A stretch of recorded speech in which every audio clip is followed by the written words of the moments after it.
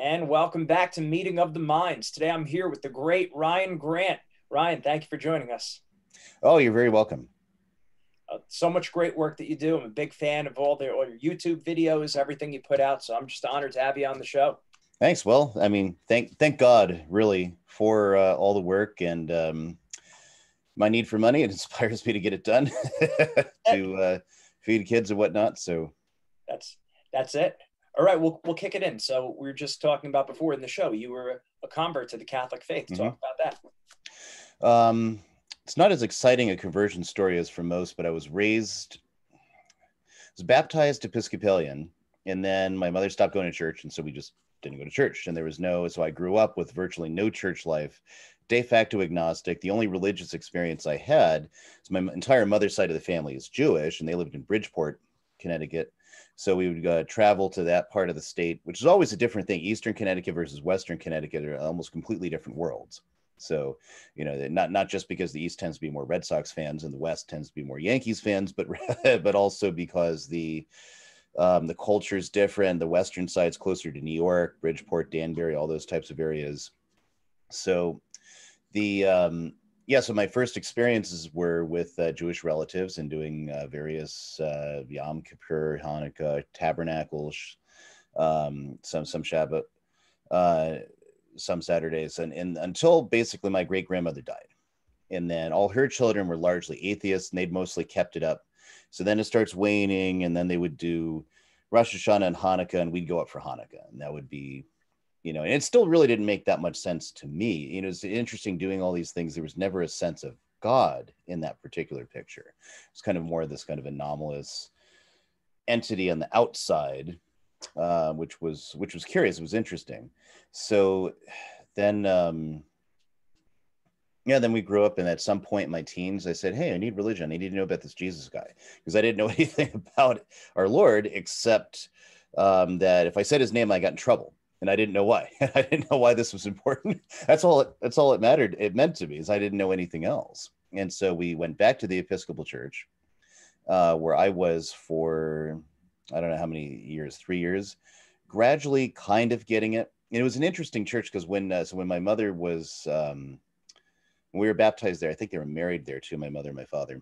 Um, the Episcopal minister actually faced the altar, and they still, when I went back at 13, they didn't do that anymore, but they still gave Anglican communion at the altar rail, which actually sets up an interesting thing later.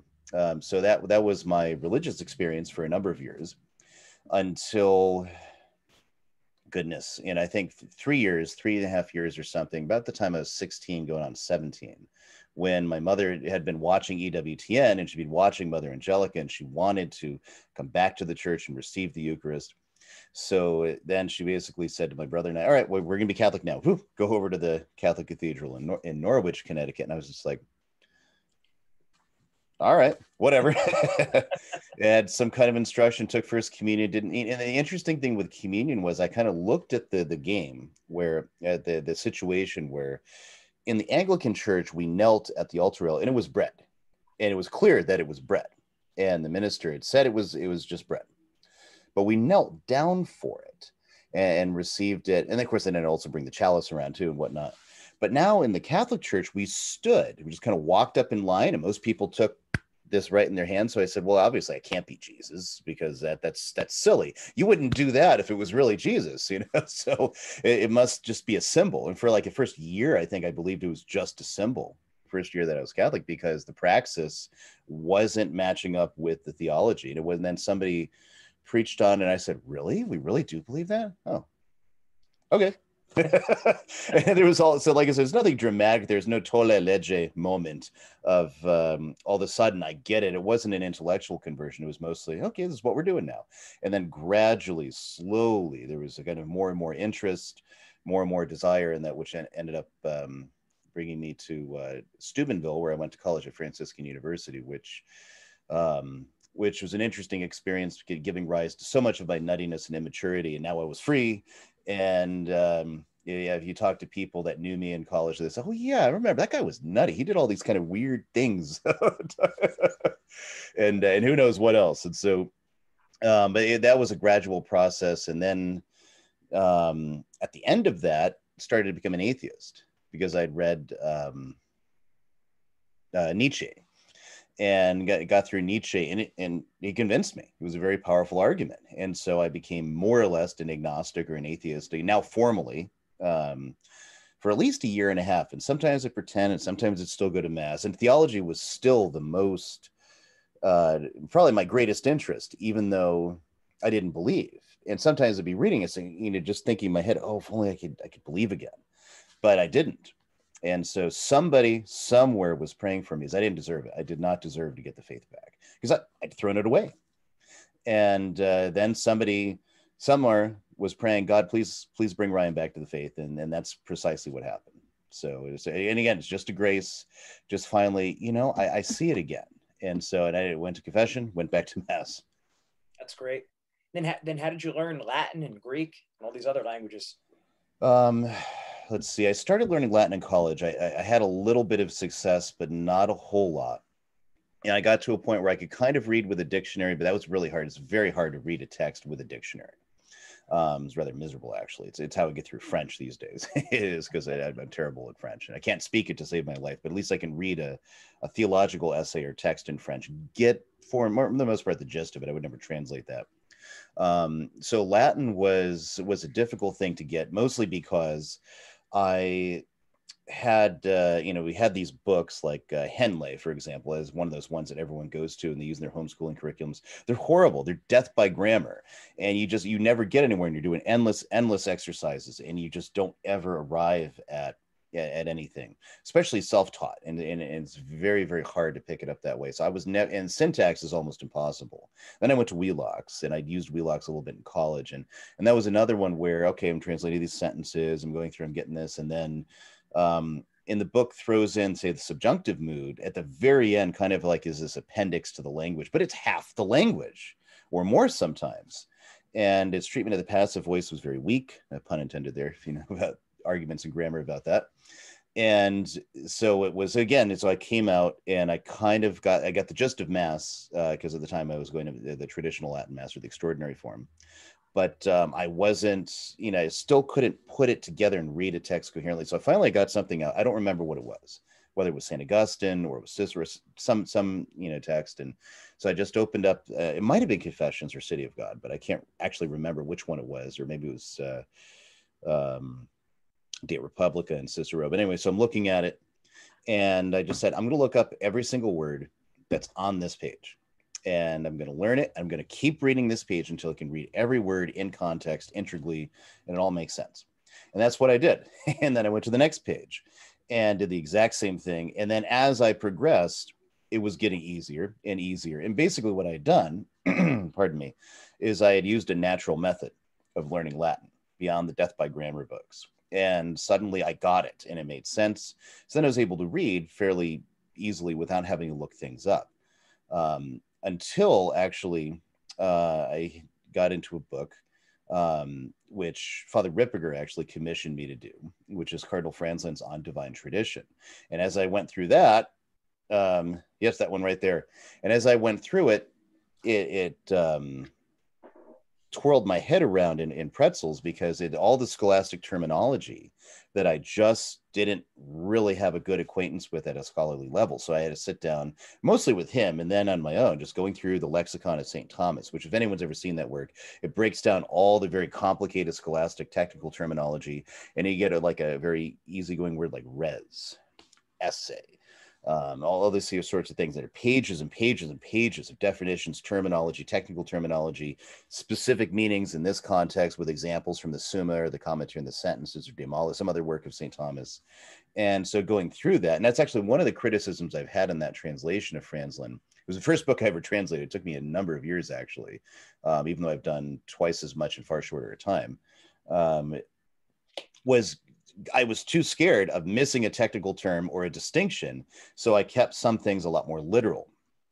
And that's one thing that it was, because it is a very technical work, as opposed to something like, say, Bellarmine is far more apologetic. A lot of it's more easygoing. There are technical terms there, but not as difficult or complicated as Franzlin. Yeah. Yeah, that's something. So is that the best way you'd recommend going about Latin? That's the way I'd recommend it. There's also books. So there's one book, I taught this for a while, and this actually helped me quite a bit. It was by Hans Orberg. It's called Lingua Latina. I think I have that one. Yeah, I don't have a copy here. I'm just looking over there. But anyway, Lingua Latina. Here it is. Yeah. So the entire thing's in Latin. Yeah. You know, like it says, Latina per se illustrata. It's you know, shown by through itself, or you know, illustrated, taught by itself. And if you don't have any good notions of grammar, as most Americans don't, it becomes very complicated as a self-taught book. But if you do understand basic things like subject and object, and you know, a case ending, or you're used to Spanish with verbs changing endings and such, and tenses and things of this sort, and how to form those, then it'll be a little easier to approach something like that. I actually sell a book. Mediatrix Press sells a book, which is called Latin by the Natural Method by Father Most, which is kind of bridges the gap in that kind of method from, say, Orberg, with the entire book is in Latin, to this, where he has a lot of text, you know, fairly well written, basic, just building up basically slowly, you know, with readings that have facing vocabulary. And I mean, he starts with Mary Had a Little Lamb and Three Little Pigs in Latin, and then you go through that, you know, the structure in just basic grammatical concepts, and then you see them in context, how they're working in context of paragraphs, not kind of pithy artificial sentences you have to translate. And so, whereas all this is, and he's written from the standard basically of 4th century Latin, the 4th century AD, the later Latin, and the way it was done. And then his style starts moving backwards as you get through the book, and he has readings that are summaries of the Vulgate basically after a while. First it's Roman history, then it's the Vulgate. And then he's introducing, you know, more and more concepts, and very important ones very early, such as the passive voice. And again, the subjunctive, you get all that in book 1. And then book 2 is, you know, getting into the more complicated syntax.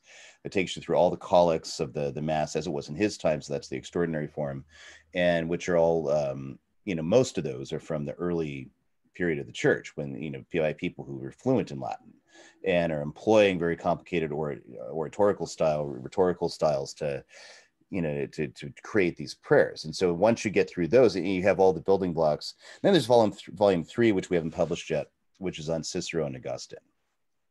Nice. So you'd recommend going through those 2 volumes, then also that and hopefully by the time you do it, I'll have volume 3 out there. I've got a long list of people that will get a volume 3 who bought the set. So, and then, yeah, for further clarity, I mean, at that point, you'll be ready to just kind of breeze through Orberg. Really, it won't be much of a problem. Okay, great. Hey, how did you get linked up with Father Ripperger? That's great. He was my pastor about 12, 13 years ago here in Post Falls. Wow, that's great. That's great. And I see it seems like a lot of Catholic works, a lot of the classics, they haven't been translated. I was surprised that there's a lot of work out there that wasn't translated. I just got through Prumer, the handbook, but not the what's the difference? There's a handbook, and then there's the moral Manuale Theologiae Moralis.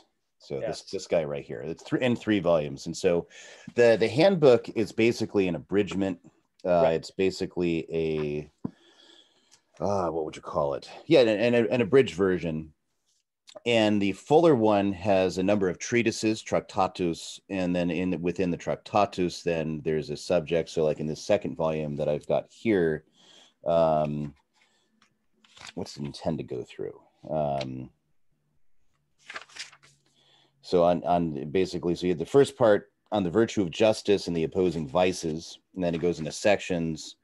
And, you know, it goes into things, a lot of the traditional tracts, De Justitia Iure, for example, on justice and right, on, you know, in other elements of virtue, so the Decalogue, and all the various elements that affects in our lives. So it's basically drawing out the gospel, the moral law, the fathers, and, you know, but dealing with concrete examples of how these virtues are applied and laying down various principles based on so many other moral theologians.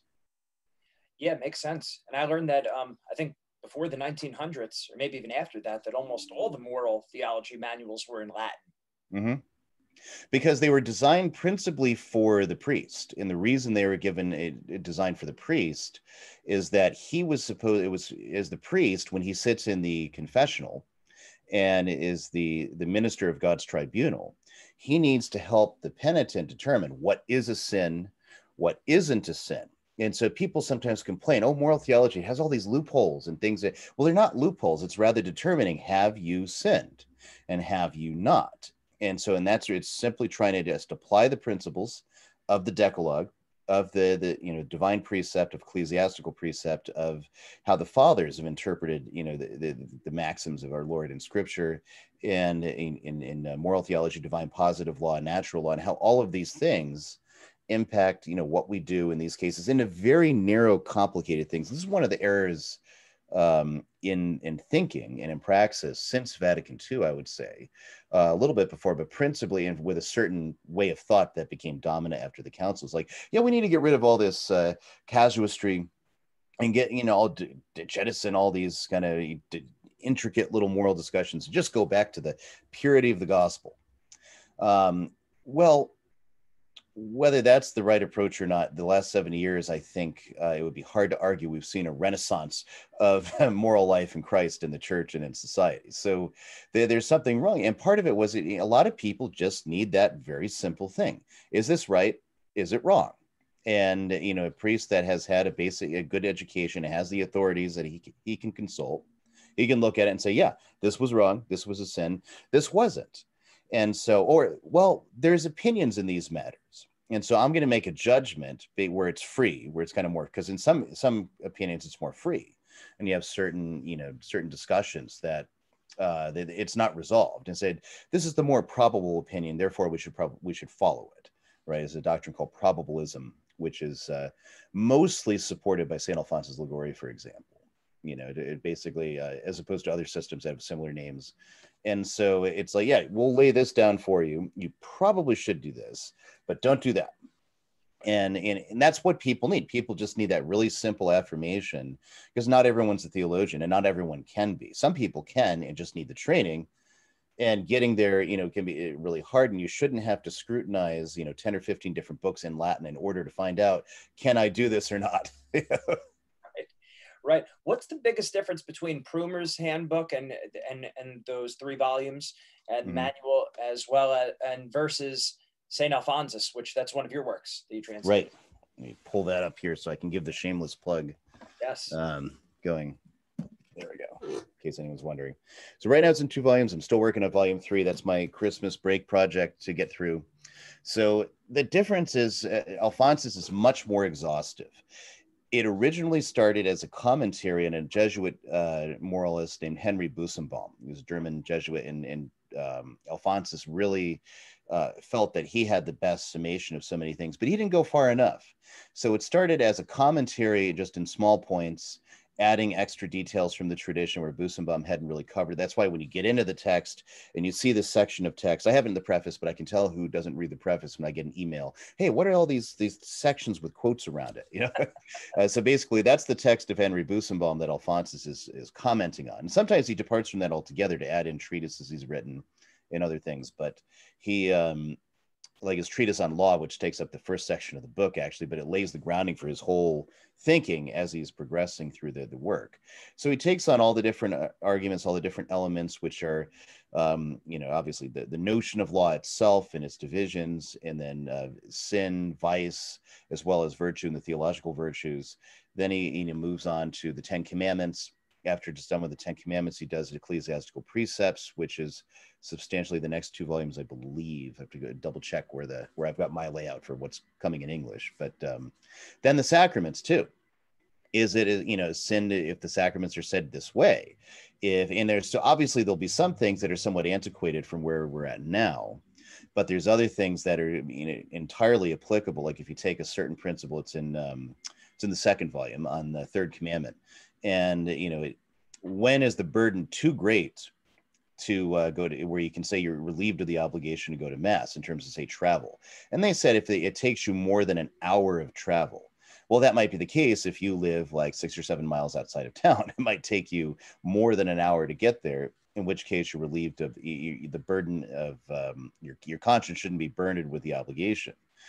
So we can apply that same principle to today, where we have motor vehicles, except now it's not 7 miles out of town, but 70 miles out of town, where it's going to take you, over an hour to get there. Now, that's not to say that you shouldn't, but you could apply that principle. Okay, well, I didn't make it. I couldn't get the kids out. This one's missing this one's missing that. And the only mass time was at 9 o'clock. And, and the priest can then unburden your conscience. Okay, it wasn't a sin because it wasn't, the law itself. You weren't obligated by it because of this distance and how long it was going to take and the serious inconvenience. Inconvenience doesn't sound like the right word, but how unsuitable it is to demand you do this in these circumstances. So. All right. So Alphonsus is more exhaustive than Prumer is. Yeah, far more exhaustive than Prumer, actually. And even though Prumer's work is very good, Blessed Pius IX had said that if any confessor could consult St. Alphonsus's work safely without reference to any other work. Wow. What document was that in? I can't think. I think it was in the Bull of Canonization, but it might have been in another decree. I have it somewhere. I've got to find it. But excellent. Wow. Yeah, that's great stuff. How long does it normally take you to translate these books? It depends. Like St. Alphonsus, the text I'm working with for the translation itself is a lot smaller. It's an 19th century edition, so it's smaller. So I go through those pages a lot faster. Bellarmine, on the other hand, his works are in a quarto-folio volume. They're very large. I actually have one from the 1720s that I'm using, and that will I can do about a page and a half in an hour. I think that's right. Maybe sometimes more, sometimes less, depending on what he's doing and how how complicated it gets in, or how much I got to look up too with certain with the scripture verses. I'm going to keep it close to the Douay Rheims just because that's public domain. I have to alter it a little bit. Sometimes you get in a place where the Douay translators understood a verse very differently than Bellarmine, and it's clear from the context. So I've got to look into commentaries, what other people have said about it, how the Greek is, and what other languages translated it, to make sure that if I alter this translation to fit what Bellarmine is, how he understands it, that I'm right in line with where it should be, and it's not something that's going to be completely wrong.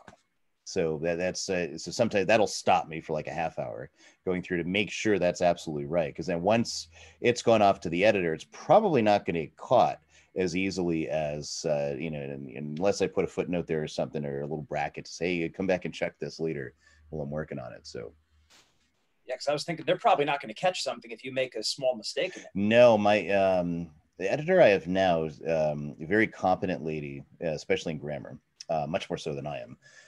But her Latin is, so she's not, she'll catch a sentence that's awkward, which usually is, I started to write it one way and then I went and changed it, but I didn't change it all, and there's something left over, and so it's circled and it says awkward fix, and that's easy. And then I go back to the Latin. Oh, I see what I did there. But if there is a mistranslation from the Latin, they're not going to see it. So that's why I have to then, send it to, I have a couple priests that read it, Father Rippiger read it. Usually I'm in communication with people. Hey, so this scholastic term is being used in this way, but is there a way to vernacularize this, or do I have to stick it in Latin with a footnote? And what would you recommend? People who are scholarly and published, ask them, and then I'll get that advice and get that in there. So just to make sure, there's always going to be something somewhere. And that's true even of extremely competent translators a century ago. De Ferrari comes to mind. Trying to think of some others that, Callan, for example, his translation of the Catechism of the Council of Trent, I remember was being, somebody was shown to me, I can't remember the issue now, several years ago, where there was a mistranslation on a certain section in that, which wasn't of very great substance or importance, but it was very minor. But nevertheless, this stuff shows up. And if you go through work and you find 2-3 mistakes, that was actually pretty common, and even the very great masters. So, and I'm not a very great master of it, mostly self-taught. So, and actually, I have a circle of people that I know that are also very fluent in Latin, and some of them, get in the room with them, I'd actually be the least impressive person there. So it's, which honor and privilege to know them and be a part of that. But at the same time, I just have to acknowledge that at the forefront. I'm just kind of bulldozing through this and getting it done because it needs to be gotten done. Yeah, no, it makes a lot of sense. I always wonder why more of the documents aren't translated over, because this is church. This is our right. This is our tradition. We need this. Mm-hmm. And so many documents, I think of Cornelius a Lapide. I remember when I went through my reversion about 5 years ago, they said that was one of the best Bible commentaries. Right. Okay, well, where is it? Okay, the New Testament, but they don't have the Old Testament. They're working on it.